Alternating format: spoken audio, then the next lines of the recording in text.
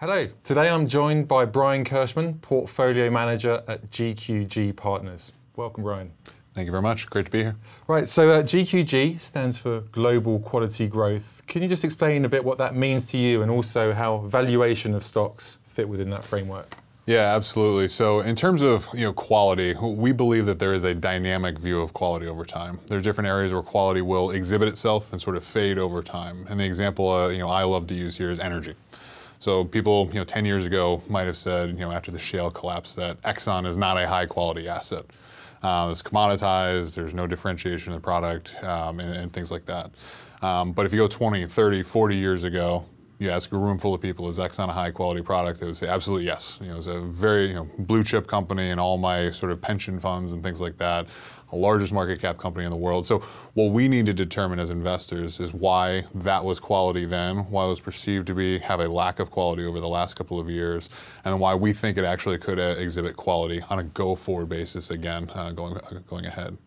In terms of the valuation piece and the valuation aspect of it, we want to make sure we're paying a reasonable price. So even when we look at things that are quote-unquote value types of names, I'm not necessarily paying for that valuation expansion. I just need to be able to get that return from an EPS and dividend yield perspective, assuming that multiple stays flat. If the multiple increases from there, that's a call option. On the growthier end of the spectrum, I may bake in some conservatism to make sure I'm not paying too much for that growth opportunity, so if the headroom of that opportunity set comes down, I'm not baking in too much, but we're also very valuation sensitive on that aspect too. Okay, so it looks like you're very much bottom-up driven, yes. But can you give us an idea of today with a macro framework and things have changed a lot even over the last decade, what comes in from the top down, if at all? Yeah, absolutely. So we are a bottom-up shop. The way I like to describe it is we're macro aware. And by macro aware, I mean, even a company like a Nestle, for example, if you're getting the macro wrong and they're not able to price through inflation or cost or pass through the costs, that's still going to be a problem for them. They're going to run into headwinds. And even if it's a stable asset, that's a problem. So you have to be aware. But really the bigger way that we use macro is in terms of this concept of a switch on versus a switch off. We won't buy a name based on a switch on. We won't say, hey, Brazil looks fantastic. We need to go find a bunch of names that fit the bill. It'll grow organically based on the fundamental bottom-up work.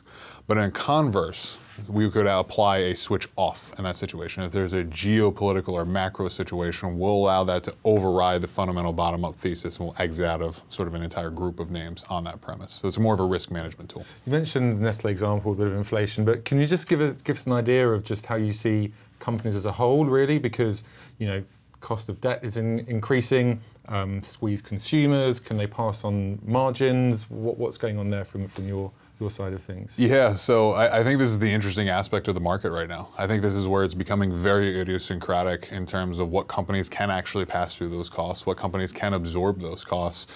You think about there's a whole slew of very cheap debt that was taken on over the course of COVID for a lot of different reasons. A lot of that debt's going to be coming due in the next couple of years that you'll have to refinance. So how does the consumer sort of absorb that behavior? How do companies absorb it? And how do you find the ones that you can best sort of navigate your way through that type of environment?